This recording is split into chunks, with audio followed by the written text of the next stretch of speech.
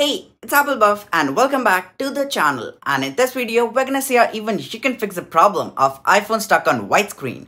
So without further ado, let's roll the video.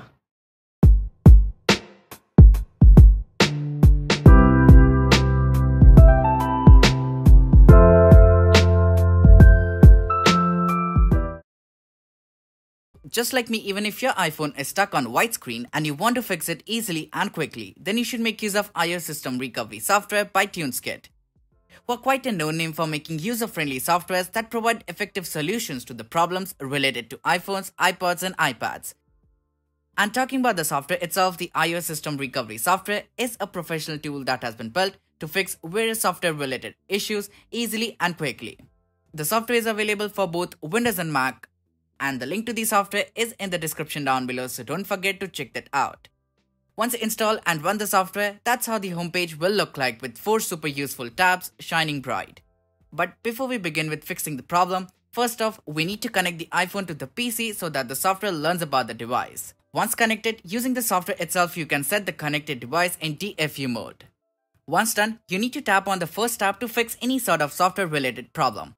On the next page, you need to select the specific problem that you are facing from the list of categories that have been mentioned. Like for this video, I'll select the screen stuck category.